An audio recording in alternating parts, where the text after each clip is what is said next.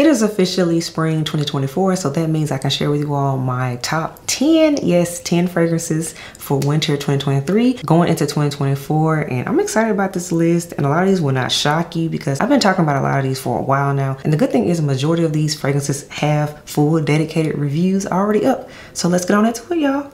Welcome back to the channel, everyone. These are Maria here. Yes, we're doing this top 10 list. I know you all like a good list, a good countdown, but as always, before we get into that information, lipstick of the day today, everyone, I decided to go in with a peachy nude type of color because that's how I'm feeling. So this is MAC Taste Me. I think this was limited edition, so I will try to link it if I can, but if not, I will include an alternative color in the description box below, as well as the whole details on the face because I know you all enjoy that. Next up, we have fragrance of the day, everyone. I know you all like this one because this one is like a masterpiece in the fragrance community. I know I'm enjoying it because it was hot today. And this is from Jomashop, and this is Herba Pura.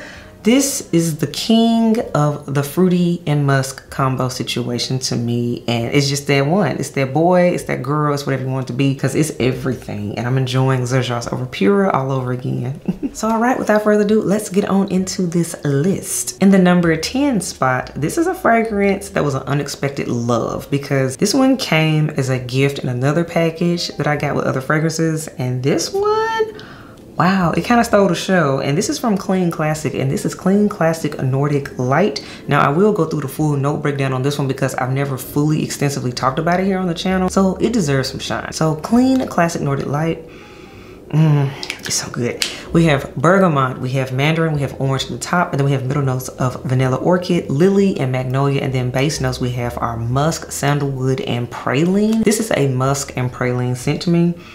If you want a scent that smells like you but better, but also projects like you just took a fresh clean shower, and you want a musky type of scent, this is for you. That's what I found myself reaching for, particularly in the winter nights, and I've been really enjoying Nordic Light. I got it in like the spring, summertime. To me, this scent shined once the temperatures cooled down, and it's been a joy, and I'm still reaching for it actually. So in the number 10 spot, this is from Clean Classic, and this is Nordic Light. In the number 9 spot, this one blew up when it sold out because it dropped back in January and the girls went crazy for it. Very happy about this one. This is from Sniff. So number 9 spot goes to Sniff Vanilla Vice.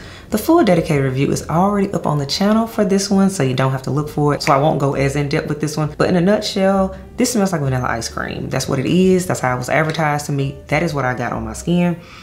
Creamy vanilla ice cream that's kind of light but with a woody base. This was like a fun, cozy scent, very casual, easy reach type of vanilla. So I enjoyed this one, and yeah, it was right on time because again, it came out in January, which is like smack dab dead in the middle of winter. So yeah, this one was a release that made sense and right on time. This is from, again, Sniff, and this is Vanilla Vice in the number 9 spot. In the number 8 spot, we have from Tiziano Terenzi, and this is, top trying to come off.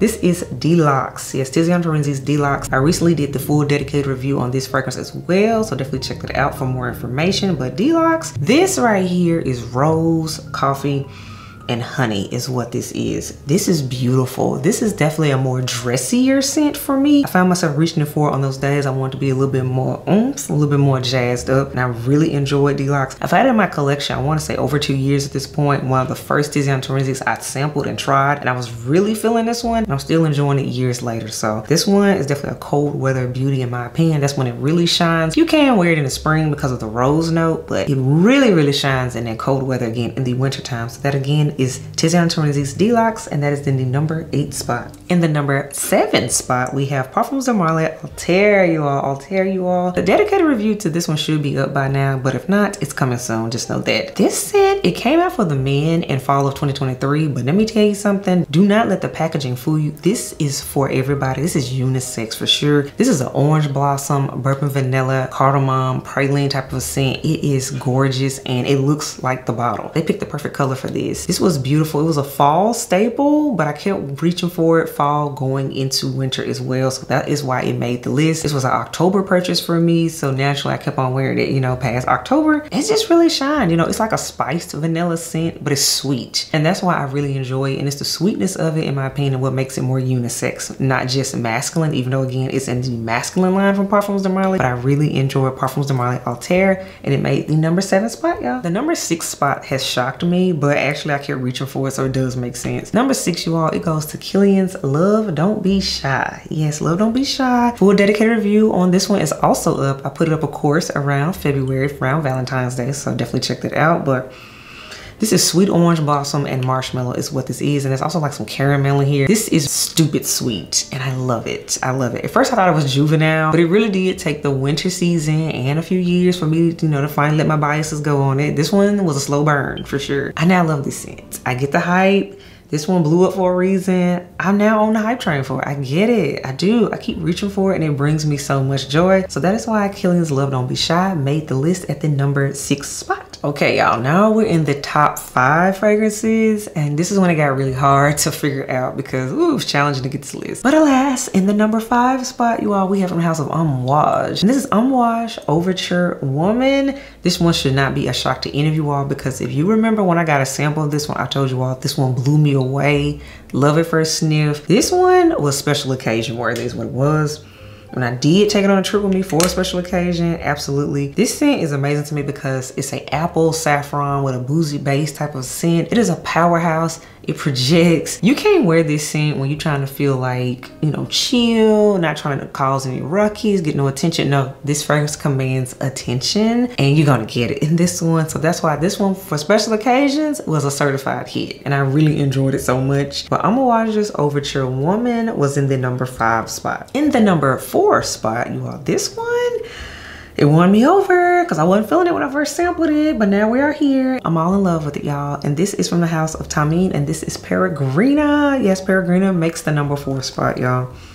This is rose. This is like Lily of the Valley. There's myrrh. There's like caramel in here. This is an interesting rose. It's a gourmand rose with depth. It has a lot of personality. And it definitely took the cold weather and wearing it on skin for it to open up. And I was like, oh, now I see why this scent got hyped up. I get it, 100%. I am now a part of the Peregrina hype train. It is that girl. Definitely became a date night staple for me. This got reached for a lot on weekends in particular. I'm still reaching for it. So this is a scent that, yes, it became a love in the wintertime, but I will continue to wear it into spring. So I'm telling you right now. And I actually took it with me for spring break. So yeah, It's still going strong in my book. But in this case, it made the number 4 spot, you all. And this is again Tamine's Peregrina. In the number 3 spot, this was a star. I told y'all this was a love at first sniff fragrance, and the full dedicated review is already up. This is from the house of BDK, you all, and this is BDK's Passoir, the extrait version. You all remember when I first sampled this back in July and I told y'all I'm gonna get a full bottle of it, and I did.